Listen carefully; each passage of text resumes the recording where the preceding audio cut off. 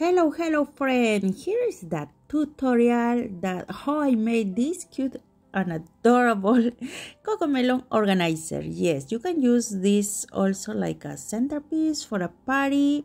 Pueden utilizar esto como una decoración para una fiesta o para organizar sus cositas de sus pequeños. I went to Dollar Tree and I found these Cocomelon stickers. So I picked one. For this project, they have these stamps that have the Cocomelon head. Then a piece of wood, decor wood, este pedazo decorativo de madera vamos a utilizar para este proyecto. 3 de estas cajitas de madera, 2 of these big boxes from Dollar Tree and 1 little one that I glued in the middle, right? I glued all of them and then I spray paint with green from Rust-Oleum and let it dry.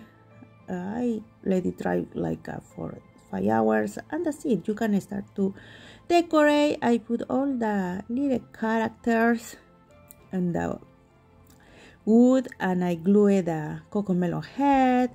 I put some flowers and you can decorate this with your favorite stuff.